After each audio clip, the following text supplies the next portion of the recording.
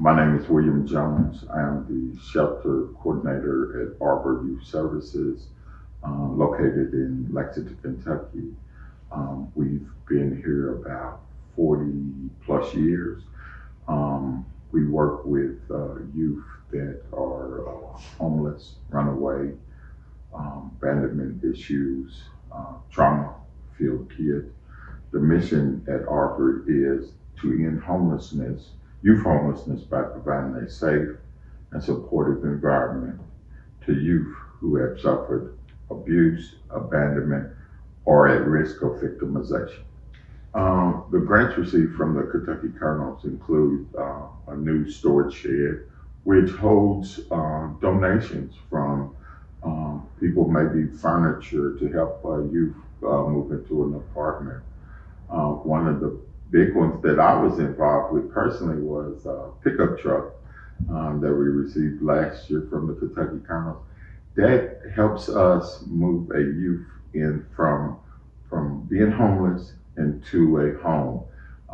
The next door facility has 18 to 24-year-old homeless youth that they help house and furnish, and between those two items, we're able to store items and deliver items.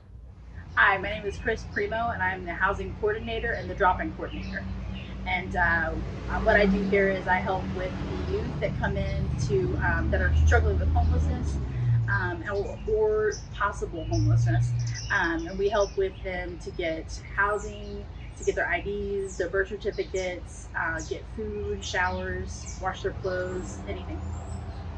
Thank you so much to people that provide the money to Kentucky Colonels, to the grants. They're invaluable to us. We use them to help our kids get started with a fresh start in their lives. On behalf of Arbor Youth Services, our employees, our staff, our youth, I would like to just personally thank the Kentucky Colonels for their continuous outreach to us. As we know, this past year, COVID, donation-wise, has went down, and the help through Kentucky Colonels, positive things can still continue to help end this homelessness with youth and provide a youth with, a stable house.